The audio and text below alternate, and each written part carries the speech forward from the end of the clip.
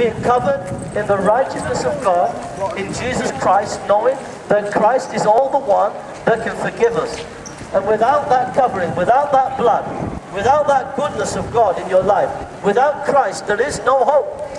Without Him, there is no hope. You can say, Jay, I don't want to believe what you're saying. You're a Bible basher, and I don't believe in the Bible. I don't believe in God. I don't believe in religion. Okay, but where does that lead you?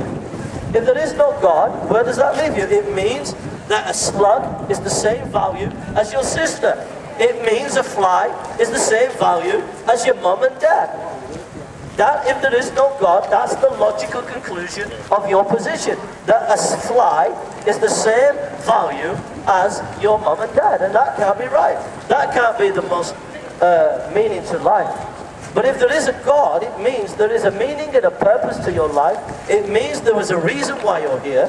And it means there is a purpose and a plan for your life. If only you would repent, turn away from that which is wrong, and flee to Christ. And when you close with Christ, when you make Christ everything, you're saved from the wrath of God.